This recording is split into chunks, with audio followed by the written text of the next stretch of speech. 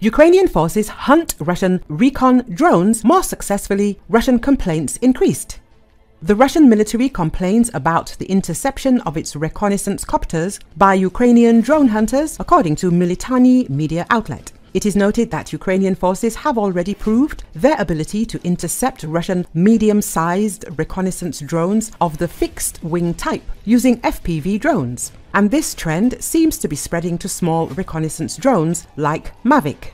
Telegram channels affiliated with the Russian army are increasingly complaining about the loss of their frontline scouts to Ukrainian drones hunting them. In particular, the Black Swan strike group of the 225th Separate Assault Battalion recently posted a video of a drone operator ramming a Russian Ortel copter, causing it to crash. Another successful aerial duel from the Black Swan pilots. This time, the invaders lost an Ortel reconnaissance drone.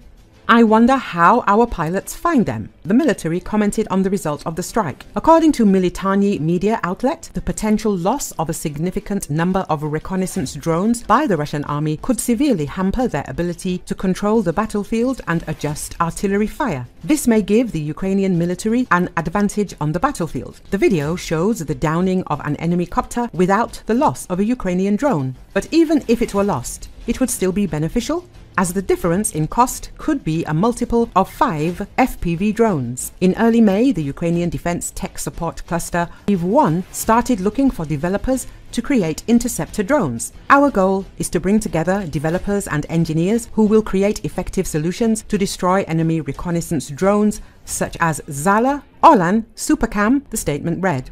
That same month, the first video of a Russian Zala 421-16E reconnaissance drone being intercepted by a Ukrainian FPV drone was posted online. Since then, Ukrainian drones have destroyed many Russian reconnaissance aircraft in the air, including other Zalas, Orlan 10s, and even a Lancet loitering munition. At the same time, other Ukrainian units continue to search for Russian reconnaissance aircraft control centers and their operators for further destruction with high-altitude weapons.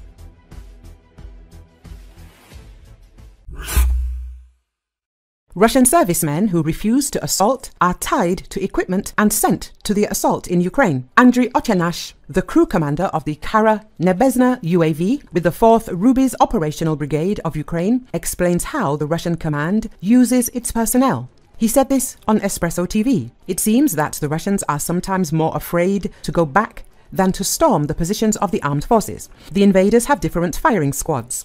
Some Russian servicemen who refused to assault were tied to equipment and sent to the assault on the principle of survive or not survive. This is how they intimidate the personnel. They say that if one of them does not want to go on the assault, he will be shot, then everyone will be willing to go, said Ochenash. According to him, the Ukrainian Defense Forces and the Rubies Brigade are working to ensure that such an attitude does not exist in the occupied territories of Ukraine. Russia is an absolutely imperialistic country with an anti-human attitude. We are working to eventually free the temporarily occupied territories from this terrible oppression. We have met captives from the temporarily occupied territories who told us that they were offered 3 options: go to the front, be shot, or have their families threatened, he added. Today, Russia is very active in the area where the Ruby's brigade is holding the line, but the Ukrainian armed forces are fighting back, Volchansk said. The Ukrainian armed forces have repelled the enemy's last assaults quite successfully. Thanks to unmanned aerial systems and drops, about 20 Russians were eliminated.